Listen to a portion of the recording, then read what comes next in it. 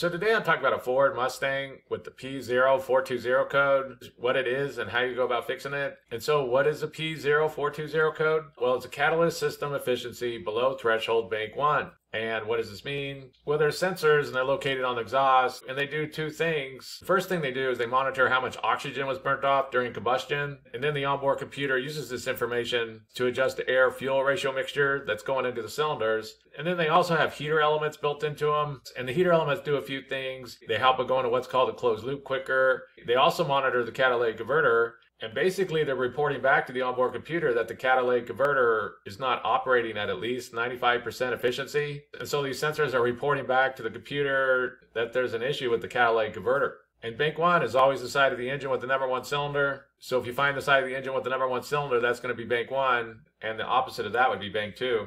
And so what would be some possible causes? Well, the first thing is that if there's an exhaust leak, then it could cause issues. So if there's some kind of issue going on with the exhaust where it's leaking or air is getting into the exhaust, that can throw those O2 sensors off and that's going to cause issues. So be sure to keep a lookout for any exhaust leaks on that bank 1 side. The next thing that could cause this issue is one of those oxygen sensors has failed. And this also includes the wiring going to the oxygen sensor. These can be tested with the multimeter. It's the heater elements that's monitoring the catalytic converter. So if you use a multimeter, and you find the wires for the heated oxygen sensor side, then you could test these to see if it burnt out, because that heater element is kind of like a light bulb. If it burns out, it just doesn't work. You can't check to see what the rated ohms are for it, but quite often when they go bad, they just burn out. So you can't test it with the multimeter. There's going to be 2 sensors on each side.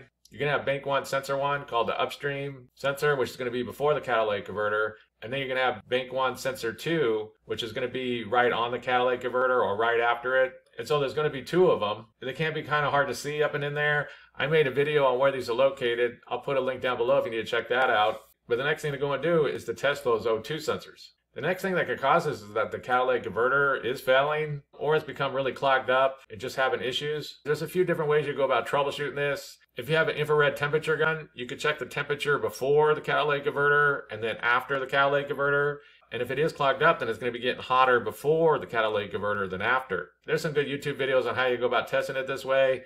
But basically, the temperature is just hotter before than after the catalytic converter because it's clogged up and all the heat's building up right there. If you have a good OBD2 scan tool, that should also tell you what the temperature is before and after the catalytic converter on the sensor 1 and sensor 2, which will also tell you what's going on. And so there's a few different ways you can test the catalytic converter, but the next thing to do would be to check out that catalytic converter and be sure that it's not all clogged up. It's also possible that there's some kind of engine problem going on, like a faulty injector or something like that. And basically it's just clogging up that catalytic converter. And so there's no issues with it, but there's some kind of engine problem going on. Usually when that happens, you are going to get other codes. So if you are getting other codes, be sure to pay attention to that. And so that's basically it. I just wanted to give a basic overview of how you go about fixing a Ford Mustang with the P0420 code. If you have anything to add, please comment down below. If you have any questions, ask me and I'll try to answer them. If this video helps you, please click like, please click subscribe, and have a good day.